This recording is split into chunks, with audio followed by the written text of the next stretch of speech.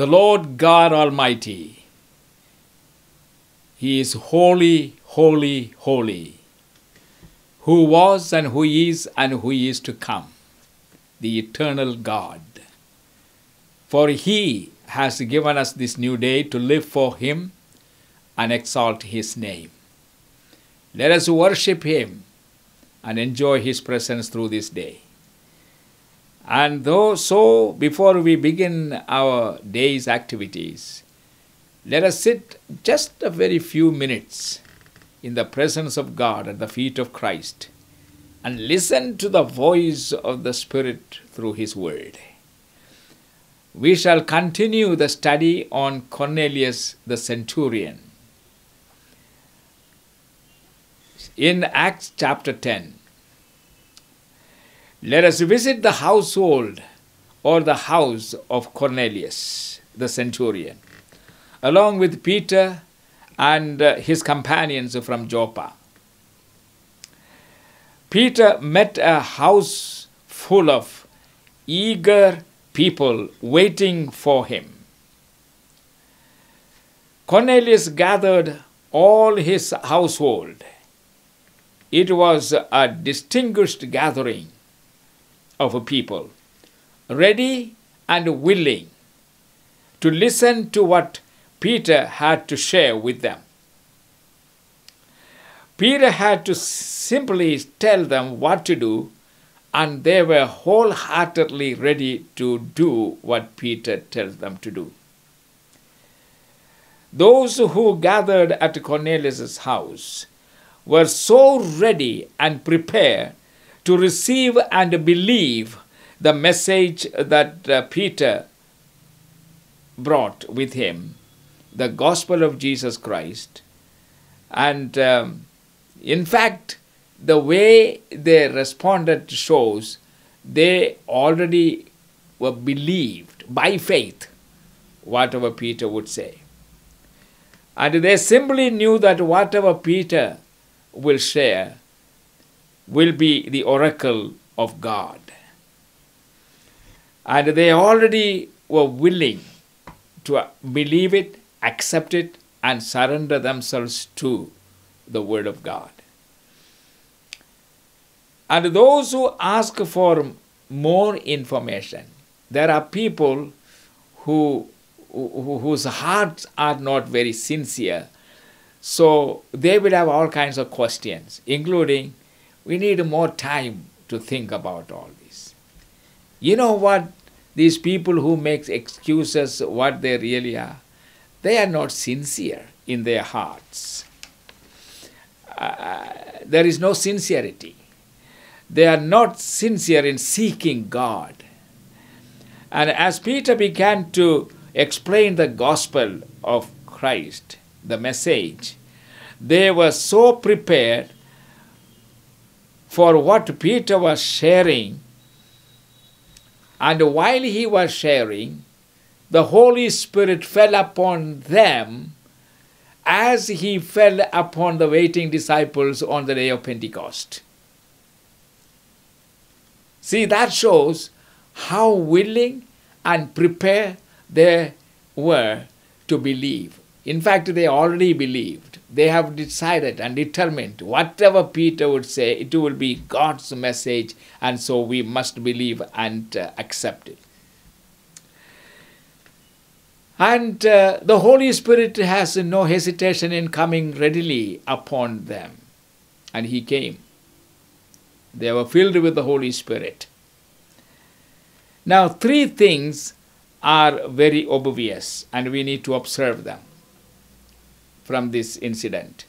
Number one, Cornelius' prayers and seeking heart were proofs of his sincerity. God considers our prayers and our prayers as sacrifices, ascending to Him, reminding Him of our perseverance in calling on Him, and willing to believe, and by faith, and they were ready to devote themselves to the Lord and surrender themselves to God, to the Lordship of Jesus Christ. Now, if you read Psalm number 141, verse 2, and also read Hebrews chapter 13, verses 15 and 16, you will have a supporting verses to this attitude. And our prayers are always ascending to God. And when He hears our prayers, He is reminded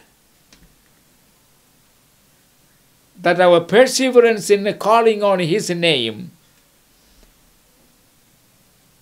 shows their faith and devotion they are willing to give unto God. And the second thing we notice is this. The angel of the Lord told him what to do. Send men and bring Peter from Joppa. Notice, the Lord knows you. He knows your name. He knows where you live. And that means He knows your address to the minutest detail. And He knows the people surrounding you or with whom you are staying. He knows it all. And all you need to do is to open your hearts and be sincere. And then He is ready to meet your greatest spiritual need.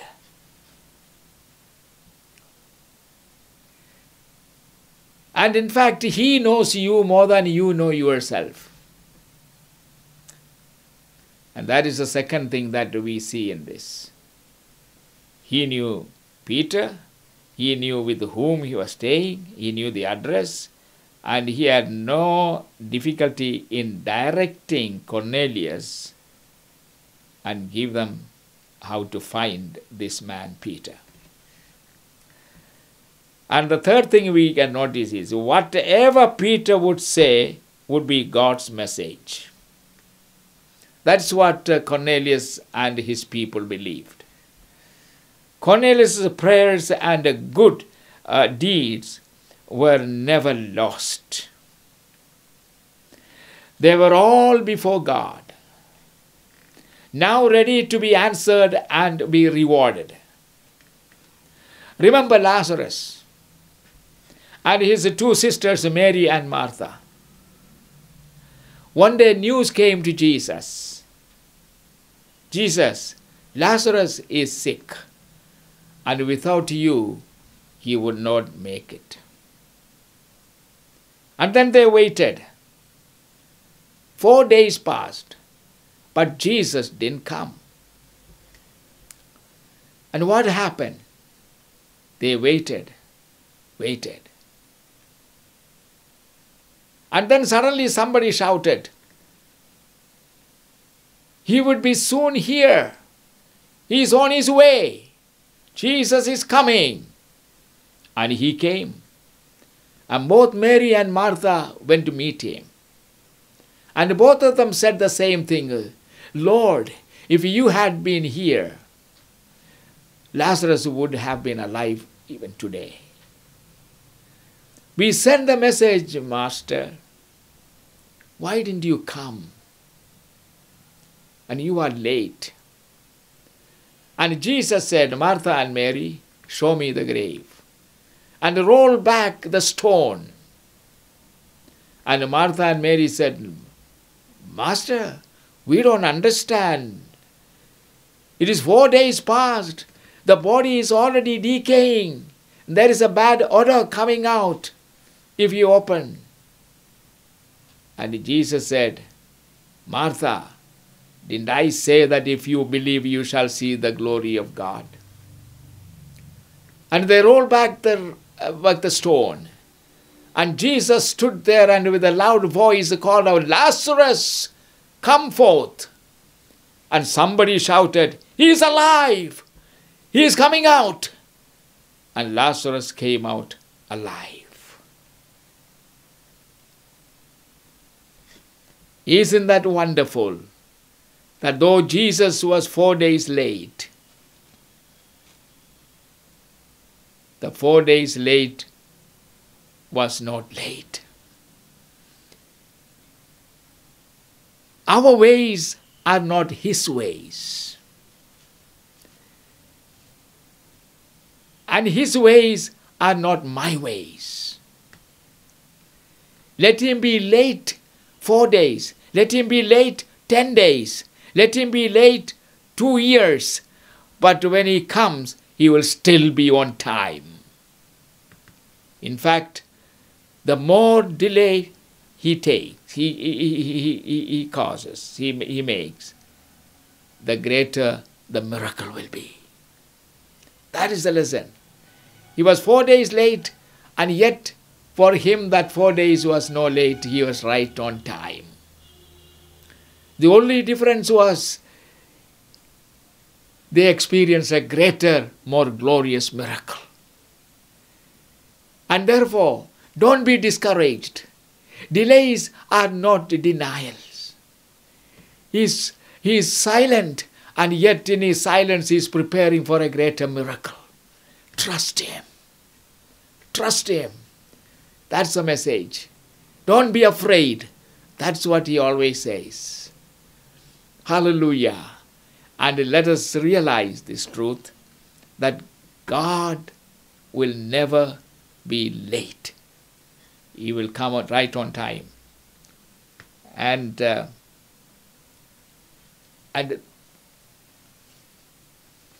this morning, as we meditate on this, here is the message.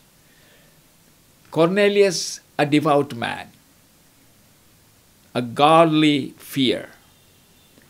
God honored him. And the Spirit of God came upon those waiting crowd inside his house, his entire household. There was a great revival in that family, all because Peter was willing to take the step.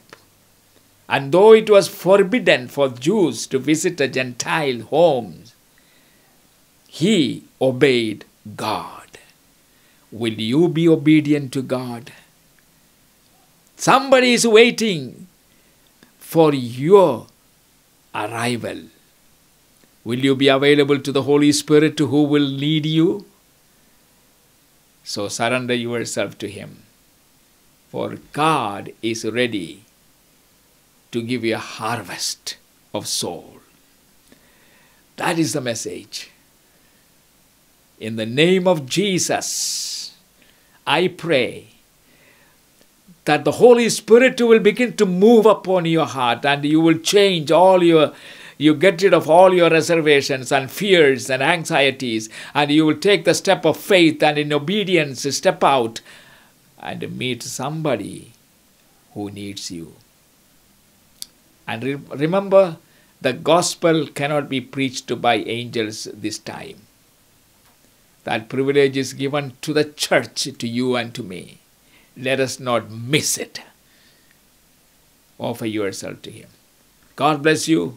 I pray that the Holy Spirit will give you grace and wisdom, and above all, courage to release yourself and make yourselves available to the Holy Spirit.